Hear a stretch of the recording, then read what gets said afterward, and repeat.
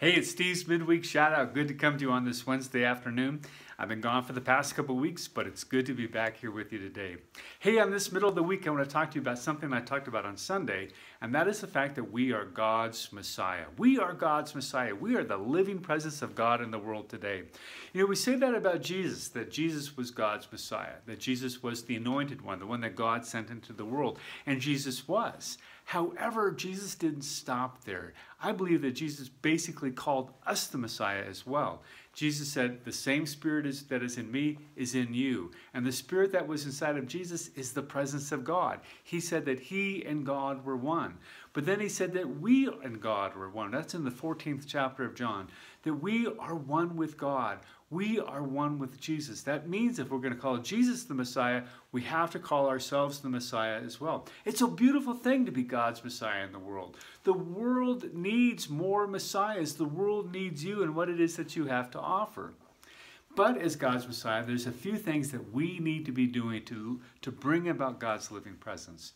You know, the first thing I believe we need to be doing is helping people discover their spiritual path. Jesus helped people discover their spiritual paths. We need to be helping people discover their spiritual path. You know, I believe that there is one destination. There's one God that we're all going to. And there are many paths that people will take to get to the presence of God. We need to be empowering people and giving people permission and inviting people to engage their path to discover God's presence in their life. And remember, it's not your path. You've discovered your own path. But we want to empower other people to discover their paths. You know, maybe it's a Jewish path, maybe it's a Buddhist path, maybe it's a Hindu path, so many different paths. But we want to encourage other people to become curious about God and the presence of God in their lives.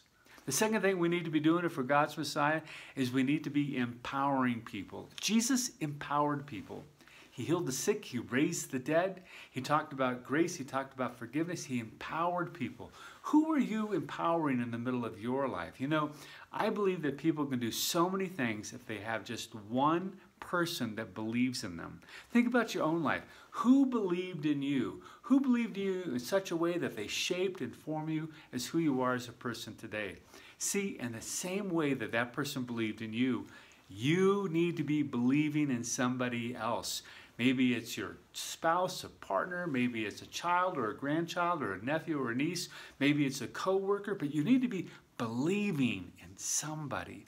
You know, one of my favorite sayings is, who can say about you that I did not give up because you cared about me? Who is not going to give up because of your presence in the middle of their lives? That's what the Messiah does. They don't give up on people. You know, the third thing I think we need to be doing is, if we're going to be the Messiah, is show compassion. Jesus taught about compassion. He talked about love. He talked about grace. He talked about forgiveness. He showed compassion. You know, who do you need to show compassion for? Who is it that you need to forgive? What is that bitterness in your life that you just need to let go of so you can show compassion and forgiveness and love?